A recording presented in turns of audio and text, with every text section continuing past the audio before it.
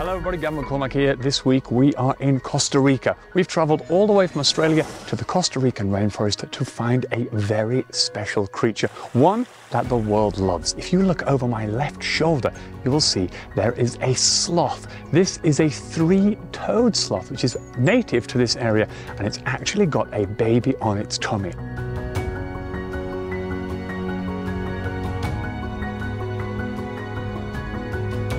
Now, sloths are absolutely adorable, but they're amazing for a number of reasons. Now, when you take a look at this sloth, it's very, very hard to see. It blends in with the bark, it blends in with the leaves, and that's because of a unique adaptation to its fur. In fact, its fur is covered with something called algae, which is a living organism, which changes its color from white to a nice browny green, causing it to be camouflaged.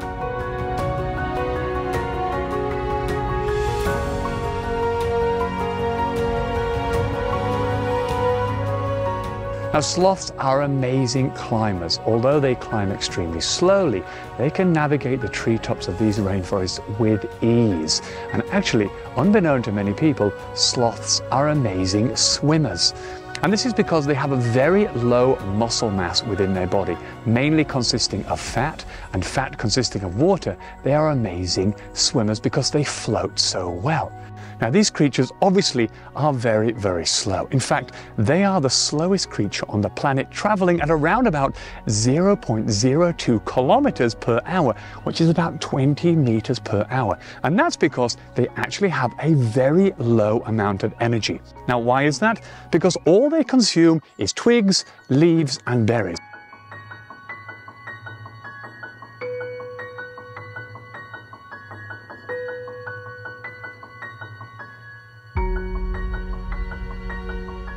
And as you can imagine, there's a very small amount of energy within those things, but do not despair.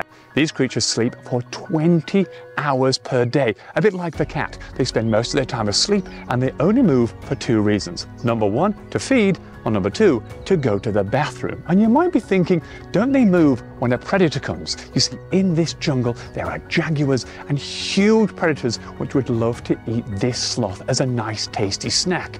Now, this sloth has an amazing way of deception. It hides, camouflages itself, and it doesn't move. As you can see, it's not moving at all, which makes it very, very hard to see. Now, going back to the food that they eat, yes, it's low in nutrition. However, they have an amazing system within their stomach. Human beings have one stomach to digest all of the food that we eat. However, these sloths have an amazing adaptation which has evolved over thousands of years, which allows them to actually take in food like the leaves and then slowly digest them over a long period of time. This is called a metabolism. Our metabolism as a human being is very, very quick. If we were to consume a banana, we would convert that banana into energy in around about 1 hour. This sloth right behind me will eat a leaf, and it might take up to 1 month for that leaf to be turned into energy.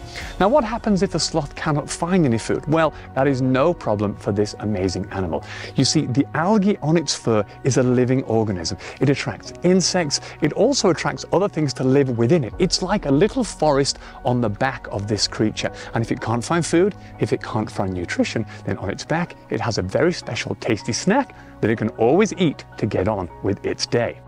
Now, mothers and babies are attached for around about 6 months, but the females and males mate in a very unique way. Sloths make a very high-pitched singing noise, and when a female is ready to mate and meet a male, she will sing a beautiful note high in the treetops.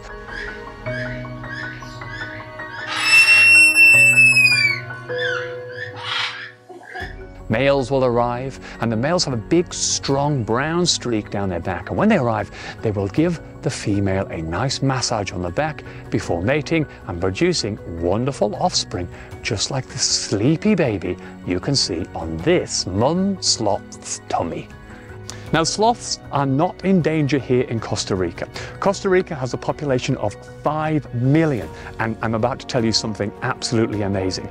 There are around about 5 million sloths. That's one for every person. What an amazing achievement for this fantastic country. So they're not in danger here. However, around the world, their habitat is in danger. You see, we are in a rainforest, and around the world, we are cutting down trees. We are cutting them down to plant palm olive. We are cutting them down to make furniture. We are cutting them down to build habitats for ourselves, houses.